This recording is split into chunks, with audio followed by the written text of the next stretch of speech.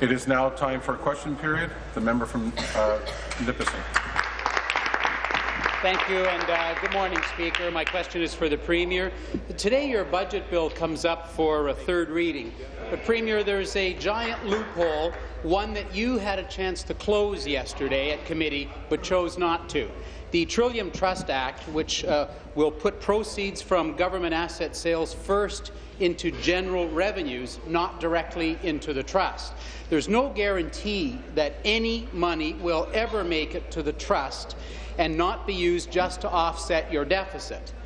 Once you sell an asset, only you, without this legislature ever knowing, gets to decide whether that money is, quote, qualified to go into the trust, and if so, how much will actually ever make it into the trust. We brought amendments that would increase the transparency and reporting of asset sales. Premier, why did your government vote against the amendments for openness and transparency? Premier. Thank you very much, Mr. Speaker, and I know that the Minister of Finance is going to want to talk about the technicalities of the Trillium Trust, but Mr. Speaker, let me just say this, that we are committed and have been from the time that we introduced the plan, and in fact before, Mr. Speaker, we have been committed to building transportation infrastructure, including transit, and we have committed to creating trust funds, Mr. Speaker, so that the people of Ontario will know how much money is going into transit and transportation infrastructure building, Mr. Speaker, and how that money is being spent. We've committed $29 billion, $15 billion for the Greater Toronto-Hamilton area, $14 billion for outside of the Greater Toronto-Hamilton area, Mr. Speaker. And I'm pleased that the member opposite is showing an interest in building transit, Mr. Speaker. I hope that means that maybe he'll support the budget. Thank you. Supplementary. Thank you, Speaker. Well, sadly, Premier, your handling of the gas plant money gives us 1 billion reasons not to take your word for it. So let's run through this again. First, you sell an asset, but only you decide, with criteria unknown to anybody else, whether that asset is, quote, qualified to go into the trust. Then, according to the Act, you may require, not must require, a portion of the proceeds, not all of the proceeds, to go into the trust. There's nothing to stop you from simply diverting that money into reducing your deficit, and we'll never know about it. That's why we asked for an amendment that has the Auditor General identify how the money from the sale of assets is distributed. Question. Premier, why did you instruct your committee to vote against our transparency? Thank you, Premier. Minister of Finance. Minister of Finance. Thank you, Mr. Speaker. So it's pretty rich to hear a member from the opposition talk about transparency, especially when they sold the 407 for pennies, Mr. Speaker, without any revelation. In our budget, we have a chapter dedicated to transparency and accountability, and we'll continue to do exactly what's necessary to advise the public of what it is that we're doing. We've already stated that any sale of assets— Stop the clock, please. Too much noise on all sides.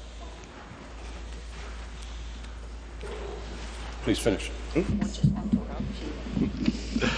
Glengarry, Prescott Russell, come to order. Mr. Speaker, we will continue to provide that openness and transparency in the work that we do. We have made it clear that whatever is being reviewed and assessed will be made public. And we've already dedicated, and we've said that we'll dedicate all those to the Trillium Trust to be used specifically for transportation and infrastructure, Mr. Speaker. We'll continue to do what's in the best interest of the public and of the people of Ontario. Thank you, Premier. Yesterday, your members voted against the open and transparent sale of those very assets. Look, let's be clear. We're not against the sale of assets, but we're against using one-time money to pay for your operating expenses. Yesterday, the Liberals told the committee that bringing in the Auditor General was redundant. This is the same Auditor General's office that discovered and revealed to this legislature the Liberals' abuse of another file, the debt retirement charge. We learned that back in 2004, $4 billion more was added to the debt without being disclosed until 2012, a full 8 years later, and we're still paying for that today. That money went straight into general revenue to artificially lower your deficit. Is that what you're going to do with the Trillium Trust Fund? Is that why you voted against transparency? Minister of Finance. Whose debt is that? Mr. Speaker, the debt retirement charge was a product of that party. They left us a legacy of billions and billions of dollars because of an electricity scheme that went awry that the public has had to pay for. Stop the clock. I've said it a second time now, and that is the noise is coming from all sides while the answer is being given and the question being put. I will now move to warnings. Direct. And then after that, it's naming. Please finish. So, Mr. Speaker, as a result of those mistakes, the very issues that the member is speaking about, that we have made corrections and that we're continuing to do. We have put in place in this budget accountability measures. We're making more transparent. Each of these situations have different circumstances by each transaction. There are different types of assets that are involved. There are different types of accounting treatment. So we will disclose and indicate exactly what we're doing. And the member opposite and his party did not do that, Mr. Speaker. We are the ones that imposed those transparency measures. We're the ones that are being held accountable. And C.D. Howe Institute and others have indicated the integrity. Seated, please. New question, the member from Nepean Carleton. Very much, Mr. Speaker. My question is to the Premier. With troublesome economic indicators on the horizon, such as a negative outlook by credit rating agencies and upcoming labour negotiations, under the cloud of a $12 billion deficit, could the Premier tell us which is her priority, avoiding labour strikes at all costs or meeting her deficit reduction targets? Premier. Thank you very much, Mr. Speaker. Well, the reality of governing is that there are complexities that mean that it's not either or, Mr. Speaker. You don't choose between making sure that that we have an excellent education system, that we have good working partnerships with the people who are in our schools, the teachers, the support staff, the administrators, with the school boards, Mr. Speaker. We don't choose between that and making sure that we meet our fiscal targets. We have to do both, Mr. Speaker, and our plan lays out our path to do exactly that, to do both of those things and to do them in a balanced way, Mr. Speaker. Thank you. Supplementary. I lack the Premier's confidence in her balancing skills. It's clear that with the Metrolinx 8.5% wage hike precedent, that further negotiations with teachers and doctors this fall will be hampered, like probably compromised, similar to a Frito-Lay commercial. If I give one to you, I have to give one to everyone else. It's clear that they can't meet their spending targets while increasing compensation. They like to talk about net zeros over there, but I asked the Premier, what does net zero compensation actually mean to her? Is it higher pay with fewer workers? Is it higher pay with fewer benefits? Is it higher pay with less services? Or will the Premier just admit it really is just a higher pay that Ontarians are going to have to pay for because it will mean a higher deficit with no real clear spending priorities or reductions priorities in place? Thank you, Premier. Well, Mr. Speaker, you know, there are some fundamental differences that underlie the question that the member of the opposition. Sorry about that. Who knows? That the member opposite is asking, Mr. Speaker. And one of those fundamental differences between us and them is this. We believe in the collective bargaining process. We believe that it should be respected, Mr. Speaker, and we believe that it is the best way for the agreements to be put in place, Mr. Speaker. So that collective bargaining process will be honoured by us. Having said that, we have been very clear that there is no new money for those settlements. There's no new money for benefits, for salaries or wages, Mr. Speaker. And so those collective bargaining processes will take place within the funding that is in place, as they did in the Metrolinx situation, Mr. Thank you. Speaker. Final supplementary. what the Premier fails to mention is that there are always consequences to these higher pay increases. So if the government, through Metrolinx, can give an 8.5% wage hike to workers while talking about, quote, net zeros, it means either raising fees on riders or cutting from somewhere else in their budget, possibly from other services, or finally that the deficit will increase. Similarly, with teacher contract negotiations due this fall, a 2% increase for elementary teachers will either come with a cut elsewhere in education, bigger class sizes and/or fewer teachers, or again, the deficit will increase. Given the Liberal priority is waving the white flag on wage freezes, will the Premier admit she is not interested at all in meeting her deficit reduction targets, and Ontarians are going to pay higher taxes as a result of it? Mr. Speaker, well, that's just not true. I am very interested in meeting our deficit targets, Mr. Speaker, and we will do that. And, you know, the priority of the party opposite is to enter into conflict with organized labour. That is a starting point for them. That's a fundamental belief that that is a good way to govern. We saw it when they were in office previous to 2003. We saw it during their campaign, that they believe that having disruptive, conflicted relationships with the people who deliver health care and education and the services that people need in this province, that they believe that that is the way to go. Well, we don't believe that, Mr. Speaker. We believe that transforming systems, the work that has been done in healthcare, Mr. Speaker, to provide for better and different delivery of service, that is the focus of our government, Mr. Speaker. Those kinds of transformations, as well as continuing to have good working relationships with the people who deliver those essential services in Ontario. Thank you. New question, the Leader of the Third Party. Thank you, Speaker. My question is for the Premier.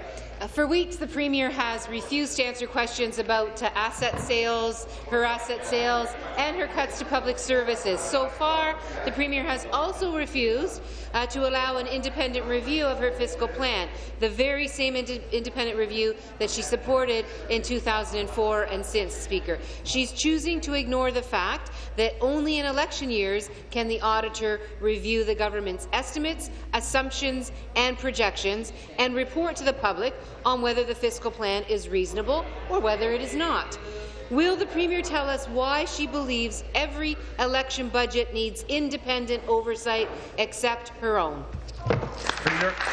Well, Mr. Speaker, I've answered every one of the questions that the Leader of the Third Party has put to me, and I will say again, Mr. Speaker, that we were on track to have that review of our budget, Mr. Speaker. The NDP in particular decided that they did not support the budget, Mr. Speaker, and plunged us into an election, Mr. Speaker. That was the choice of the Third Party and the opposition. So, Mr. Speaker, we went into an election. We brought the plan that we had introduced at the beginning of May in our budget, Mr. Speaker. We have reintroduced that budget, and the Auditor General, as we speak, is looking at the finances of this province, and her report will be tabled in the fall. Speaker. Stop the clock. I will make mention of this only once as a sidebar to my other comment about warning somebody. The debate that goes on at the back between questions will stop. If it doesn't, you'll be warned. You can point your finger all you want, you'll be included. And I advise the member from Hamilton East Stony Creek to pay attention this way and not to the person invoking you. Next question, please. Speaker, the Premier is remarkably adamant she will stand in the way of fiscal transparency and actually prevent an independent review of the fiscal plan by the Auditor General. Now that she's in charge, she sees no need for a public report by the Auditor on this year's election budget. If the Premier won't allow a public review, Speaker, will she at least tell the House whether the Auditor General has been privately consulted about any of the details in her fiscal plan? Thank you, Premier. For the public. Well, Mr. Speaker, the Leader of the Third Party is remarkably adamant and was remarkably adamant that she was going to stand in the way of a budget budget that would put money into eliminating wait lists for developmental services, would put more money into the hands of personal support workers, would put more money into the hands of municipalities for housing, Mr. Speaker. What I'm adamant about is that we do all of those things, that we actually make those investments that are necessary, Mr. Speaker, including in transit and transportation, which the Leader of the Third Party has also been adamant that she will stand in the way of. Mr. Speaker, our plan has been laid out for the people of Ontario. We were on schedule to have a pre-election audit, Mr. Speaker. The opposition and the third party decided that we would have an election. The Auditor General is writing her report, and Mr. Speaker, our plan is open and clear for everyone in the province to see, Mr. Speaker. Right. Final supplementary. Speaker, families have a right to know whether their government is making prudent and reasonable assumptions about the province's future state of affairs. That is pretty basic stuff. That's pretty basic when it comes to transparency and accountability. They have a right to know, Speaker, because the services that they rely on are at stake. Services like public transit, Speaker. Will the Premier confirm that the Ministry of Finance is working with the Auditor General to address concerns surrounding the treatment of gas tax revenues for transit? Speaker, Mr. Speaker, all of our ministries work with the Auditor General as she makes inquiries and asks questions, Mr. Speaker, and the Ministry of Finance is absolutely no exception. The fiscal plan that we put forward is the fiscal plan that the NDP ran on, Mr. Speaker. It was the foundation of their platform.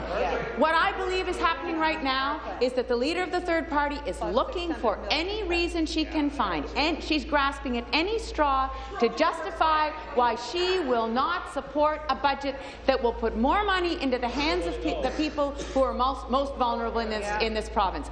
She is looking for a reason not to vote for the budget that will put money into the hands of personal support workers who are among our lowest paid workers and are most valued in terms of transformation of the healthcare system. She's looking for an excuse not to support a budget that will put $810 million into developmental services.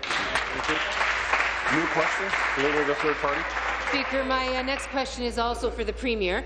The need for an independent review by the Auditor is becoming more and more clear every time the Premier tries to brush off our concerns, Speaker. If there are any discussions going on between this government and the Auditor about the numbers and how those numbers shape up, it is the responsibility of the Premier to be open and frank with the public. I remember this Premier used to talk about that all the time, Speaker. It seems that she forgot that that was one of her fundamental beliefs in the past. Will the Premier inform this House, Speaker, whether the Auditor General has contacted or been contacted by the Ministry of Finance concerning the accounting methods being used for transit funding?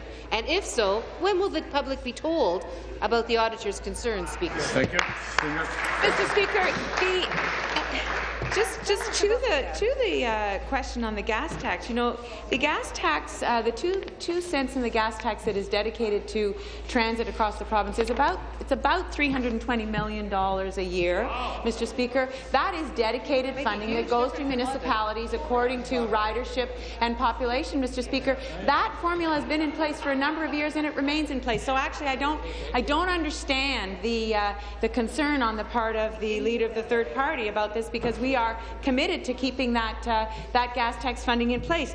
But you know, if she is so concerned about our fiscal plan, she maybe should go back and reread page 2 of her own platform. And what that said was, and I quote, "We will balance Ontario's books by 2017-18 with significantly more fiscal space than the Liberal plan." Answer. Mr. Speaker, and then it goes on to say, "Our plan will provide an additional fiscal cushion of over $700 million annually." So, Mr. Speaker, they based their plan on our plan, and then they went further. They said they would find. Thank you. Supplementary. Speaker, every time the Premier refuses to answer straightforward questions, she raises even more doubts about the prudence of the assumptions behind her austerity budget. And that is the bottom line. Because if the actual budget, Speaker, truly reflects the story that the government tells, then the Premier should be welcoming the auditor's oversight with open arms. It begs the question, Speaker, what reason could possibly be there to explain why the Premier is so determined to avoid public review of the numbers behind her fiscal plan? Premier. Mr. Speaker, I do welcome the Auditor General's questions. I welcome her scrutiny at any point in any one of our ministries, Mr. Speaker. I believe that the Auditor General's work is extremely important to the functioning of government and the improvement of government and its delivery of services. So I welcome the scrutiny of the Auditor General, Mr. Speaker. You know, the fact is that the Standard & Poor's just this week, Mr. Speaker, has said that Ontario's financial management is strong in our view. The level of transparency and disclosure in its financial statements is high. Notes and schedule provide detailed information about core government agencies and boards and business enterprises. The Independent Auditor General audits the province's financial statements. That's an ongoing process, Mr. Speaker. Her report, the Auditor General's report, will be tabled in the fall, and as I say, I welcome that scrutiny. Thank you. Final supplementary. Speaker, yesterday the Premier said that she actually doesn't think that Dalton McGuinty's transparency and accountability measures are too good for her own government. That's a relief. But it also means that the Premier needs to stop dragging her heels on an independent review. The former Premier ensured his fiscal plans received independent oversight in election years, even in 2011, Speaker, when the auditor raised serious doubts about the government's assumptions. Will the Premier simply follow her mentor's lead and request an independent review of her fiscal plan by the Auditor General to be made public before the end of this year? Thank you, Premier. Before the end of this year. Well, Mr. Speaker, the report of the Auditor General will be tabled in the fall, and the leader of the third party made a comment earlier about what I used to or didn't used to talk about. And here's, Mr. Speaker, what the NDP used to talk about. The NDP used to talk about issues like poverty. So increasing the child benefit would have been something that they would have supported in the past, Mr. Speaker. They used to talk about the need for increases in social assistance benefits. So they would have supported a budget conceivably that included those increases, as our budget does, Mr. Speaker. They used to talk about the need for a systemic approach to dealing with developmental services. So they would have supported a budget that included $810 million for developmental services. They used to talk, just as recently as in the election campaign, they used to talk about the need for expansion of student nutrition programs. So you would have thought that they would have supported a budget that included $20 million for that expansion. The leader of the third party is looking for any reason not to support our... Thank you. New question? The member from Whitby, Oshawa. Mr. Speaker, my question is to the Minister of Health. Minister, as you know, Orange Air Ambulance has been charged with 17 offences under the Canada Labour Code. These charges are as a result of the May 31, 2013 crash that claimed the lives of 4 dedicated Orange employees that occurred under your government's watch after appointing new leadership. Minister, the documents show that the pilot of the flight was, and I quote, without adequate training in the operation of that specific aircraft, and Orange failed to provide the pilots with, again a quote, a means to enable them to maintain visual reference while operating at night, even with repeated warnings dating back to September 2012. As a result, Orange is now being charged with failure to ensure employee safety. Minister, there are still clearly systemic problems at Orange that your government has failed to correct. Question. What are you going to do to make sure that Orange employees and their patients are being traveling safely on Orange aircraft? Thank you. Thank you, Mr. Speaker, and I know the member opposite appreciates, because there is a process underway that involves the potential of real issue of court action, that it would be inappropriate for me to speak about those details, but I am happy, and in fact I'm very proud to speak of the progress that's been made by Orange over the past number of years in a whole set of issues, and I want to give my commitment to the member opposite that we have been and we are and will continue to work on virtually all of the recommendations that have been put forward by the various entities in terms of continuing to improve the performance of Orange. And we need to remember those hard-working individuals that perform such a vital function every single day. So whether it's on issues like concerning the governance of Orange, we've put steps into place for increasing government oversight. We have a very strong board in place which has made exceptional progress over the last number of years that I'm happy to speak to in the supplementary. Thank you. Supplementary. Well, I would say, Mr. Speaker, I would say to the minister that this is a very serious issue. 4 people have died, and now Orange is facing some very serious charges. So clearly, whatever changes you have made haven't worked. We need to make sure that these people are going to be kept safely.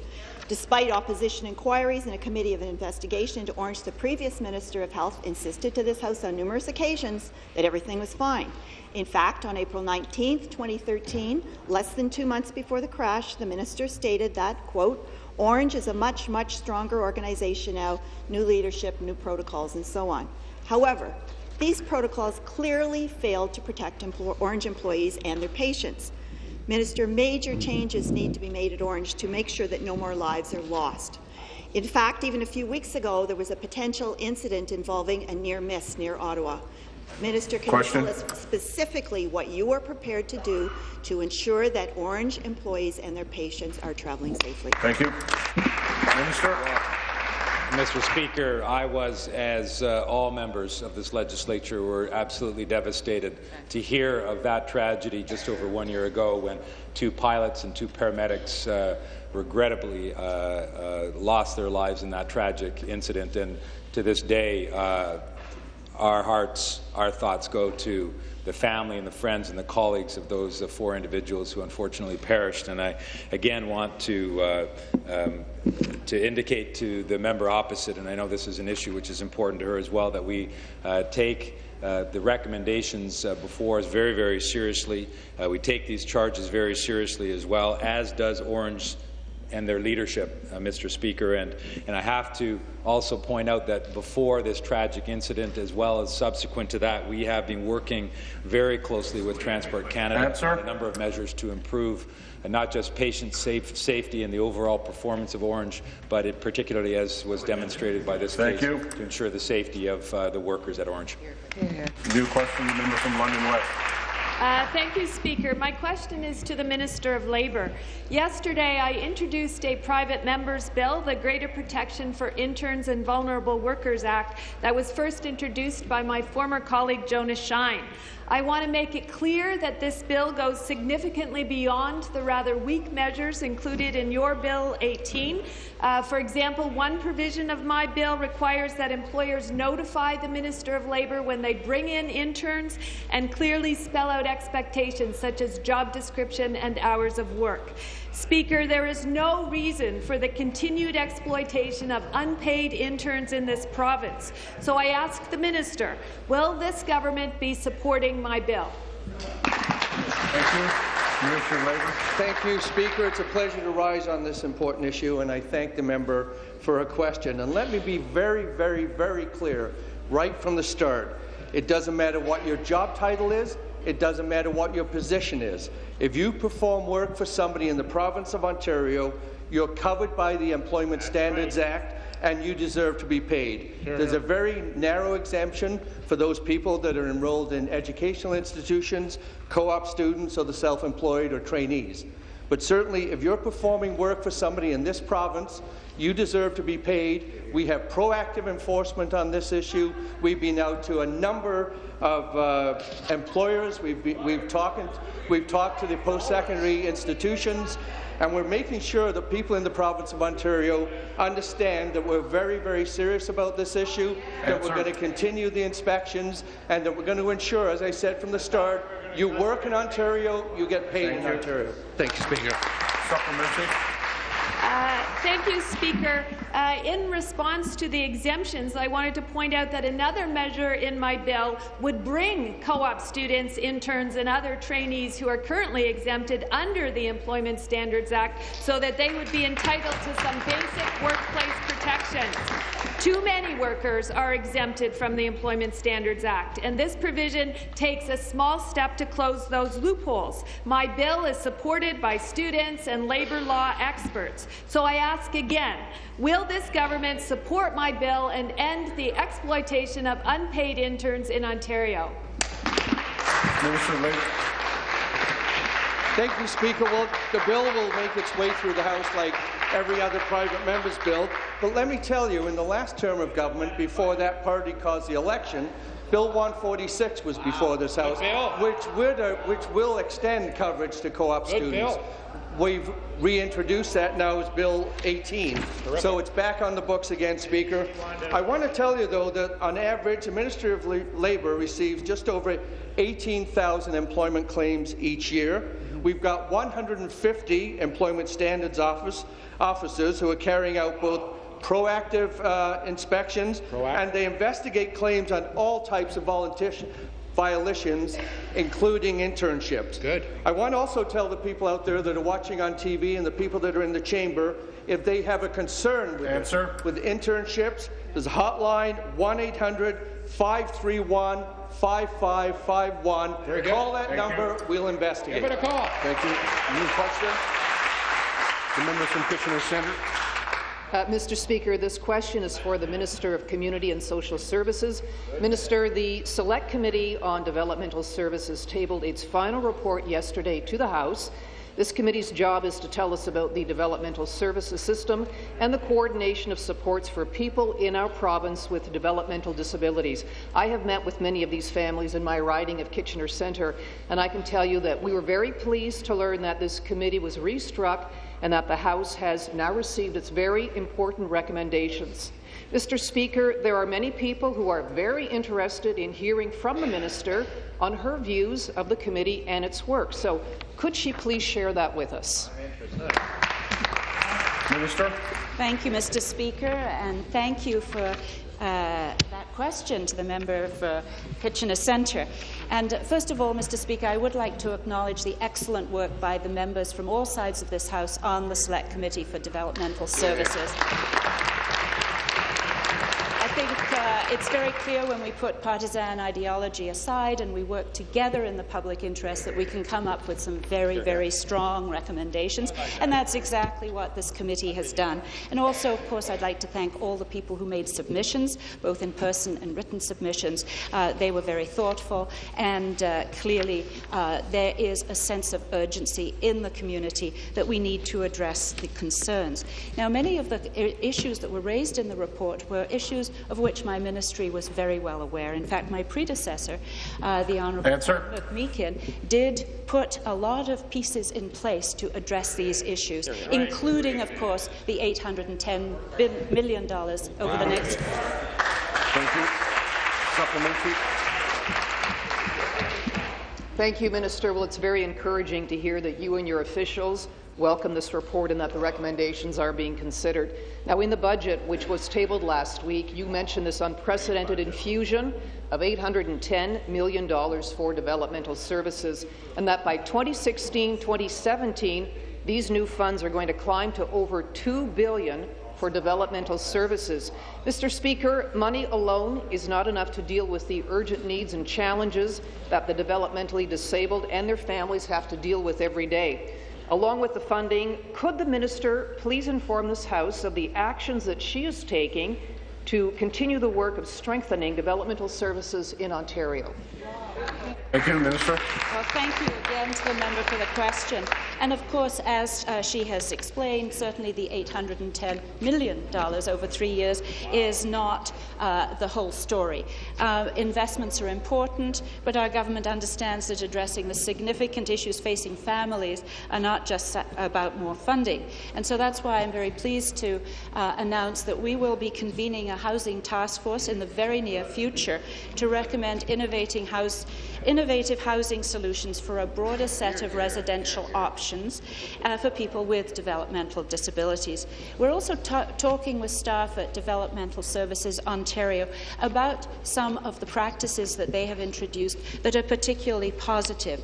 I think it's worth recognizing that we do have some 18,000 adults receiving residential supports at this point in time here in Ontario, and there are more than 15,000 that receive direct funding through the Passport program. So while we have serious issues, we also need to find our best practices in this regard. Thank you. New question, the member from Haliburton, Kawartha Lakes Brock. Thank you, Mr. Speaker. My question is for the Minister of Tourism, Culture and Sport. Minister, Ontario used to be yours to discover, but that won't be the case for much longer with your government's decision to increase the province's aviation fuel tax by 148%. The National Airlines Council of Canada projects this tax increase will drive away 400,000 more air travellers and greatly impact hotels, restaurants, travel agents and tour operators, among others who support this industry. Minister, do you have any idea how many jobs that will cost those working in the tourism industry? The Minister of Tourism, Culture and Sport. Minister of Finance. Thank you, Mr. Speaker. I think the member opposite also recognizes in order to promote tourism, economic growth, the vitality of our province, we must make those investments in infrastructure, investments in things that make us competitive. They want to make certain that we have an air rail link from Union Station to the airport. They want to make certain that we eliminate gridlock, which is costing $6 billion annually. They want to make certain that when we attract tourism, they have the availability and the ability to see the province in all its glory. And in so doing, Mr. Speaker, we're raising aviation tax by 1 penny per litre. That is modest in comparison to the lion's share of taxes and service and fees that are being charged by the federal government. I would recommend the member opposite talk to Lisa Raitt and the federal government to reduce their taxes. Thank you, Mr. Supplementary. It's always Harper's fault. Always Harper. Well, Minister, I guess the shuffle to Buffalo will just increase. Exactly. You know, in 2012, British Columbia, as part of its jobs plan, and despite facing budget constraints, actually decided to eliminate its fuel tax on international flights to attract new services and create new jobs. And it has worked. They have 22 airlines adding new flights out of Vancouver, while injecting millions into the BC economy. Each new daily international flight creates between 150 and 200 new jobs, and another 400 jobs are created in hotels, restaurants and other businesses. The proof is in the numbers. Your government's proposed tax increase will threaten at least 3,000 jobs. Will you commit today to stop this needless tax hike until you study the full implication that the job losses will have on the tourism industry? Do that today, Minister. Do that. So, Mr. Speaker, we have a comparison between Ontario and the Ontario Airport, the major one being, of course, Pearson International Airport, compared to the other international airports around the world, and Ontario continues to be more competitive than they are. So we will continue to do so. This hasn't changed since 1992, but when you look at the tax that we're talking about, 2.7 cents versus what's being paid in London at 69 cents, Mr. Speaker, or Paris at 54 cents, New York at... Stop, please. The member from the P in Carleton is warned. Finish, please. We're compared against Chicago and even other provinces like Manitoba. Ontario will still be more competitive than they are. But again, the member opposite talks about balancing the budget, making certain that we take the necessary steps to increase our revenue where possible, to invest in those things that matter. That's the balanced approach that we're taking. The member opposite should also, again, talk to your federal cousins who are saying to increase our revenues and take advantage of those things that we can to improve our bottom line. That's exactly what we're doing. I would again talk to your cousins and get them to. Thank you. The member's taking a tightrope walk. New question. The member from Toronto Danforth. Thank you, Speaker. My question to the Minister of Education. Under the Education Act, the minister is required, quote, to ensure that all exceptional children in Ontario have available to them appropriate special education programs and special education services. But parents of kids who require special education still find themselves fighting every day to get supports their children need. Too often, despite the best efforts of staff, our education system fails to provide appropriate assistance that these children require. Will the minister tell parents why this government is failing to ensure all schools can meet the special education needs of Ontario's students? Thank you. Minister of Education. Yes, Yes, thank you very much, Speaker. And of course, we are committed to making sure that special needs students all over the province are receiving special education services. And in fact, as the member has noted, boards are actually required to provide special education services for those who are identified. It might be interesting to note, Speaker, that actually boards go beyond in their provision of special education services, actually go beyond those who have been formally identified and provide special education services for many students who haven't been formally identified, simply because the teacher and the principal have identified a need. In fact, our records show that about a third of the students in the province who are receiving special education supports are doing so without formal identification because the principal recognizes the need. Thank you. Supplementary.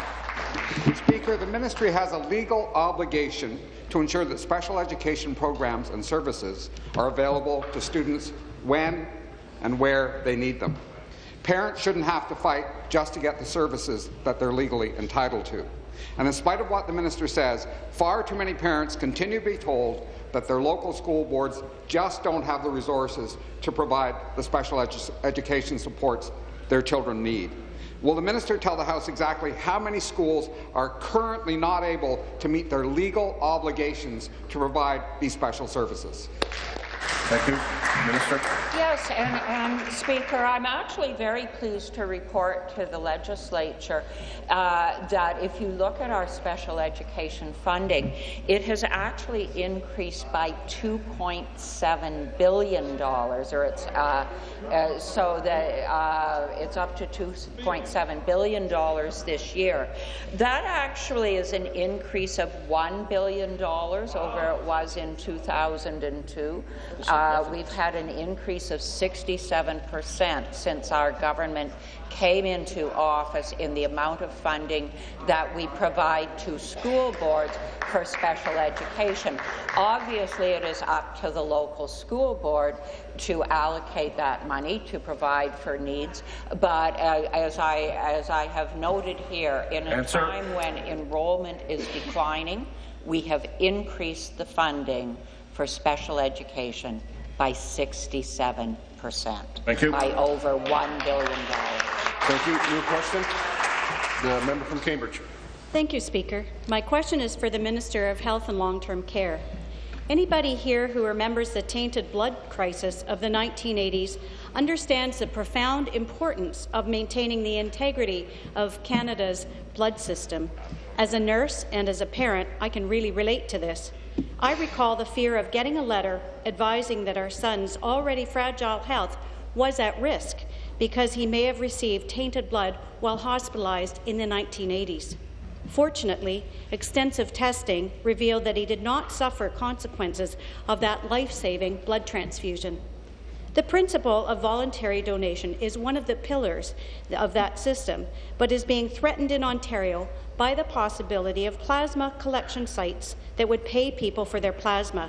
Citizens in my riding of Cambridge are also concerned about this. Question. Could the minister, through you, Speaker, inform this House of what steps he's undertaking to protect the integrity of Ontario's blood system? Thank you. Minister of Health, Long-Term Care. Thank you, Mr. Speaker, and I want to thank the member from Cambridge for this timely and important question. And I was pleased yesterday to stand up in this House and introduce the Safeguarding Healthcare Integrity Act for its first reading. And this proposed legislation actually combines two bills that our government brought forward this past spring, one of which directly addresses the member's concerns. And these concerns have been echoed for some time by healthcare professionals and organizations, patient advocates, and ordinary Ontarians who are opposed to private for-profit plasma collection. I agree, and our government agrees, and that's why I was proud to introduce this proposed legislation. I urge all members of this House to stand together against the payment for blood or plasma donations in Ontario. This will build on steps that our government has already taken to protect the integrity of our public blood donation system. Thank you, Mr. Speaker. Thank you. Supplementary. Thank you, Minister. Speaker, as a nurse who has been asked about the safety of our blood supply by former patients, I'm pleased and relieved that the minister has reintroduced this bill, and I hope that all members will support its passage. The gift of blood is the gift of life, and I know that we are all grateful to the thousands of Ontarians who voluntarily give blood and plasma every single year. Their donations help others to survive accidents, surgeries, as well as life-threatening conditions. I've seen many patients in hospitals, as well as our own son, recover due to the generosities of these selfless citizens. Ontarians who need blood and plasma products can take comfort in the strength and the safety of our blood supply today. But they also need to know that life-giving blood and plasma products will be available when they need it. Could the minister tell this House whether this legislation, if passed, might negatively impact the availability of blood and plasma products in Ontario? Minister. Well, thank you, Mr. Speaker, and thanks again to the member from Cambridge. Our government takes the supply of blood, plasma, and plasma-based products very, very seriously, and this proposed legislation would not reduce that supply for Ontarians in any way. There's simply no need for a parallel, private, for-profit blood system in Canada. The demand for plasma used in transfusions has actually been decreasing in Canada, and we are completely self-sufficient in this area. For-profit clinics would likely sell their plasma that they collect for a profit on the international market to manufacture plasma products for pharmaceutical use. There's no guarantee that this plasma would even come back to Ontario. Speaker, for more than 15 years, our blood system has been ably managed by Canadian Blood Services, a public, not-for-profit organization. I remain confident in their ability to manage a national blood system that meets all of Ontarians' needs. Thank you. New question, the member from Dufferin-Caledon. Thank you, Speaker. My question is for the Minister of Community and Social Services. Members from all sides of this House understand the difficulties many families have in accessing support and services for their family members living with a developmental disability. One family in Dufferin-Caledon recently had a terrible experience with the local Developmental Services Office, or the DSO. This family's been looking after their child with a physical and developmental disability for over 30 years, but because the parent's own health is declining, they called the DSO to update them and ask for assistance. The reaction from the DSO was anything but helpful. They displayed an appalling lack of empathy to my constituent, going so far as to say they were lucky to receive any funding at all. Do you believe this is how DSO staff should be responding to families who have reached out to them for help? Minister of Community and Social Services. Well, thank you very much, Mr. Speaker, and thank you to the member for the question. In general, obviously in response to the story that we have just been told, I would be most distressed, and my heart goes out to that family, to have received that kind of response to a genuine request for help. I think we need to remember, however, that DSOs are very new in terms of their establishment by our government. They were established in 2011 for the very purpose of providing a one window so that applications by families could be made in a consistent way so that we could ensure that a single application was made and that there was consistency across the province in that way. And so we are aware that there have been some growing pains. We want to renew an emphasis on customer service as we go forward. Thank you. Supplementary. Thank you, Minister, for your candour. I know you understand the challenges facing this sector, and I believe you want to see improvements.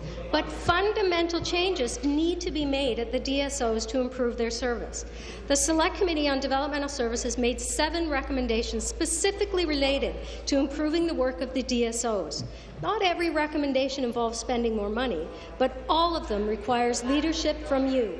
These recommendations can start making a difference immediately. Minister, will you end the wait, adopt the Select Committee's recommendations, and improve customer service at DSO offices across Ontario? Well, thank you, Mr. Speaker. And quite clearly, we put a plan in place outlined in the budget to invest some $810 million over 3 years. This is going to have a dramatic impact on those needing developmental services. It will provide direct funding for some 21,000 people, support more than 4,200 people as they navigate key life transitions, such as going to post-secondary school or getting a job. They will provide support for approximately 1,400 people with urgent residential needs. They will promote community living partnerships through expanded host family and supported independent living programs. This is our plan. This is introduced not only May the 1st, but reintroduced. There's a chance at redemption for the opposition parties to stand with us and vote for the budget. Thank you.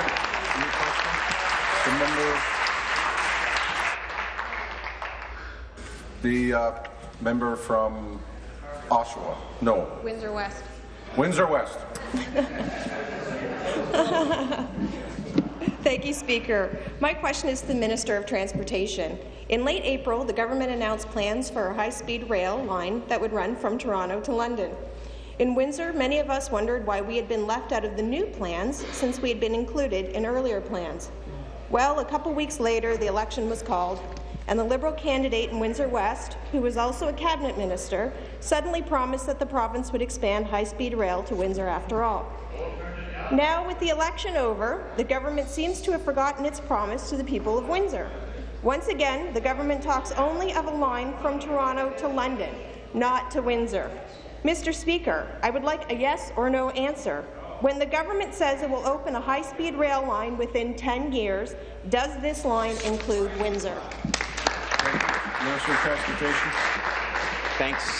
Thank you very much, Mr. Speaker, and I want to thank the member from Windsor for this question. I don't recall if this is the first opportunity that I've had to respond to a question from this new member, but I do appreciate hearing about this issue that I know is very, very important to not only her community, but also communities like London, Kitchener, and Toronto, of course. I think it's important to recognize, Speaker, that in order for us to accomplish achieving this kind of ambitious plan that we have for transit and for transportation, that it is important to recognize that we can only accomplish that if we have support for the budget that's before the House this week, Speaker. The $29 billion that are included for transportation and transit infrastructure are crucial to making sure that not only do we deal with high-speed rail for communities like Kitchener, like London, and potentially for Windsor as well, but it's also important to make sure that we keep the province moving forward. Part of that $29 billion, Speaker, is roughly $14 billion for communities that fall outside the GTHA. We are in the process, the ministry is in the process of working to complete the business case and launch the EA, Speaker. I look forward to talking to this member and others about how we can move forward with our plan to benefit her community and all other communities across southwestern Ontario.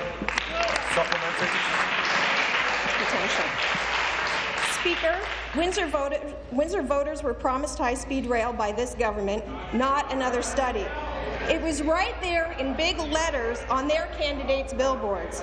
But clearly, the government has no intention of including Windsor in its 10-year high-speed rail plan. In fact, it's hard to believe the government is serious about high-speed rail at all. It is mentioned nowhere in the government's budget. And the government refuses to release the study that supposedly shows that it can open this line in less than 10 years from now at an unbelievable net cost of just $500 million. Will the government finally admit that high-speed rail is nothing more than an empty election promise? Thank you very much, Mr. Speaker, and I thank the member from Windsor for that supplementary question. I don't want to be presumptuous, Speaker, and from my particular vantage point, talk about what the people of Windsor may or may not have voted for. But my guess is, Speaker, the people of Windsor, like people in London and Kitchener and Toronto and my riding of Vaughan, Speaker, I'm pretty sure those people voted for the very thoughtful and ambitious plan that we have as a government that's laid out on our platform, it's laid out on our budget, the $29 billion for transit and transportation infrastructure. It's also really important to recognize, Speaker, that the high-speed rail project, and this is a project that the Ministry of Transportation is working hard to finalize the business case for and then launch the EA and get on with that work. That project over the next 10 years, Speaker, will create tens of thousands of jobs and has the potential, Speaker, especially if we have the cooperation and the hard work and the opportunity to work with members on all sides of the House, it will also help re-energize the entire southwestern Ontario economy. I call on that member to support our budget so we can get on with these very important projects. Thank you, Mr. Speaker. My question is for the Minister for Francophone Affairs, the Honourable Madeleine Meillard. On July 10th, the French Language Services Commissioner tabled his annual report. In his report, it's important, it's a first report as an officer of the legislature. Mr. Speaker, the minister responsible for Francophone Affairs, what is the question from the government?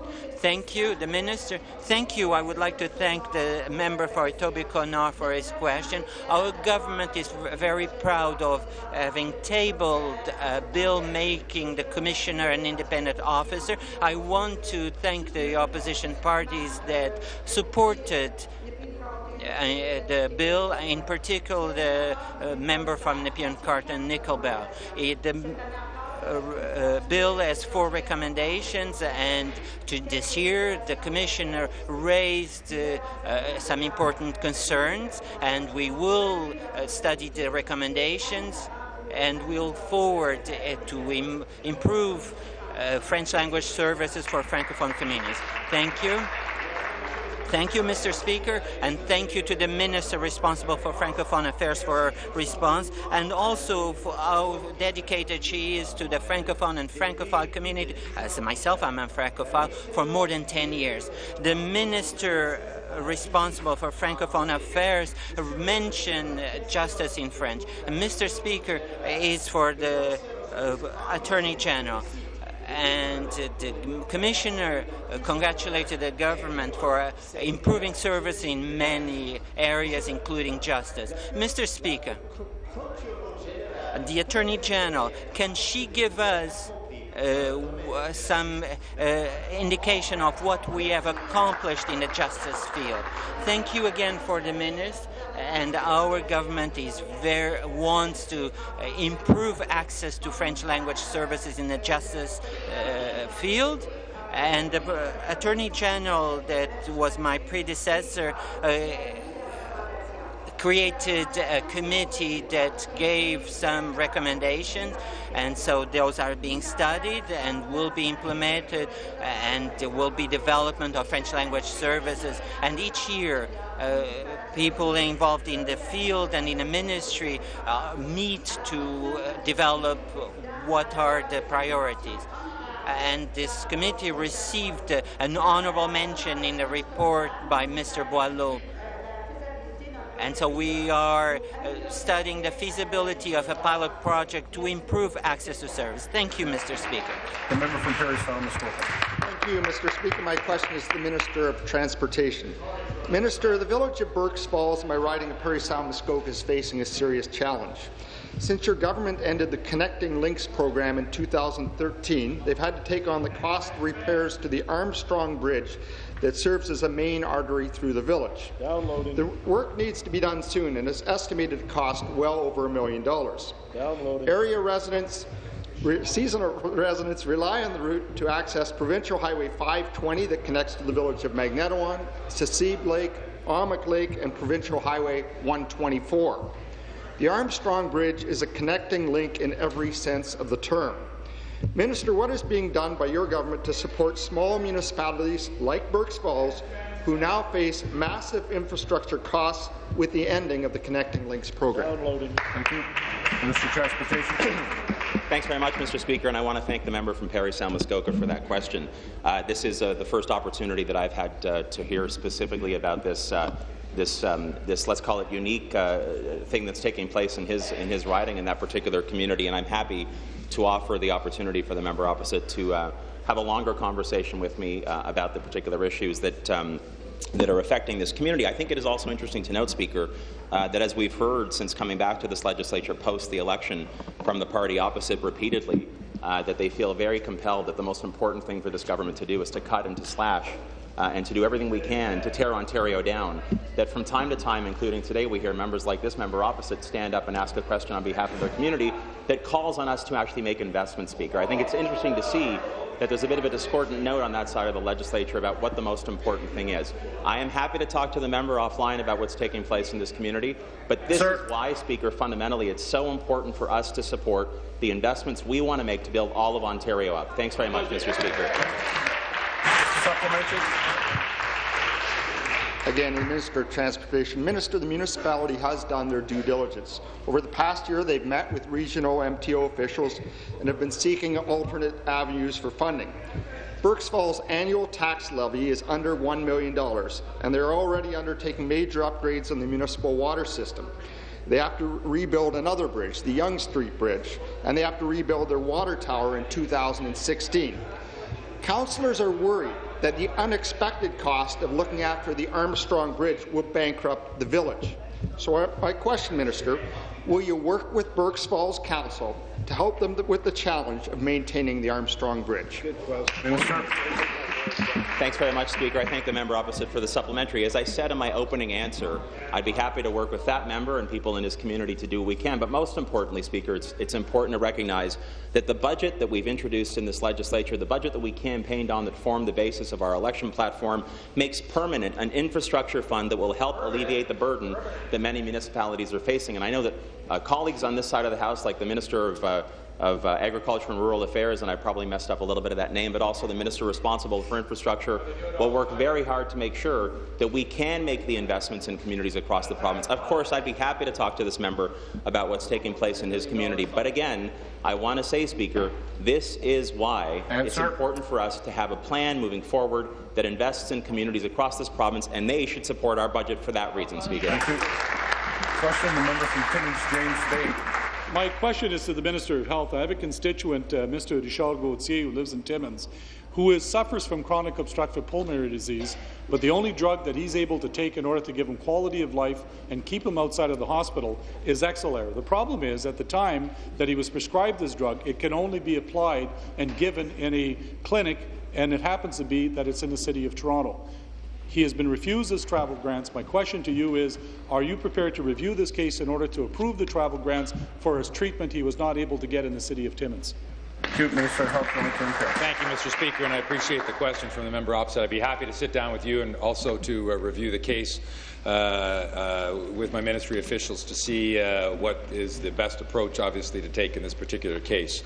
I won't speak any more in terms of the details, but I certainly commit to working with you to see if we can find a resolution to it. And it is important to emphasize, Mr. Speaker, that cases of such as these emphasize the importance of us having a drug program which is fair and equitable to all Ontarians, and that we continue to invest as we do. I think over $4 billion annually is invested in our drug programs. There are particular incidents that come up from time to time. I'm happy, as the minister responsible, to look into this case personally and just ensure that, in fact, it is meeting the criteria and being handled in a fair and equitable way. Answered. Thank you.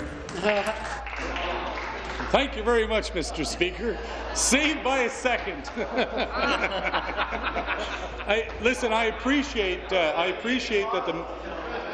I appreciate that the minister is willing to look into it, but I just want to be clear, Exolair is covered by the Trillium Drug Program. He, in fact, had to go after it in order to be able to, in order to get it approved. The issue is that it can only be given in these particular clinics that are actually not approved clinics by the province of Ontario. There's no such clinic available in Ontario. It's all in Timmins. It's only in Timmins. It's only in Toronto. So I appreciate that you're prepared to look at it, and I look forward to a resolution to this so that he can actually have his travel grants paid, because otherwise we would have to pay to keep this gentleman in a hospital at a much higher cost than the actual treatment would cost. Thank you, Minister. Thank you, Mr. Speaker. I appreciate the additional details. We'll follow up directly. Thank you. Member from Scarborough Rouge River on a point of order. Thank you, Mr. Speaker. And Mr. Speaker, I hope you would allow my indulgence that I would like to recognize two of my guests that are in the West Gallery. They're long-time residents of my riding of Scarborough-Rouge River and very close friends. Mr. Joseph Sheehan and his wife Ying Sheehan, they're here to observe the proceedings of the legislature. The member from Bramalea-Gore-Malton on a point of order. Thank you very much, Mr. Speaker, for your indulgence, and I ask all members of the House to join me in welcoming dear friends of mine from the riding, Surjit Singh, as well as Jaswinder Singh Badesha, who forms one brother of three brothers who are very influential business people in the community and great supporters of mine, Harjit Singh Badesha and Harpal Singh Badesha, and as well as members of the Canadian Sikh Association. Thank you so much for welcoming them all. The Minister of Training College Universities for a point of order. Thank you, Mr. Speaker. Mr. Speaker, please join me welcoming my fourth intern, Tanveer John Muhammad, sitting at the members' gallery over there. Thank you, Mr. Speaker. On a point of order, I'd ask all members to help me welcome my legislative assistant, Ms. Tanya Kuzman, and Mr. Nick Bolatovich, who is an exemplary young activist in Etobicoke Lakeshore and a great volunteer. Thank you. I'm sure all of you will appreciate that absolutely none of those were point of order, but we do welcome our guests all the time. This House, there being no deferred votes, this House stands recessed until 3 p.m. this afternoon. Almost forgot.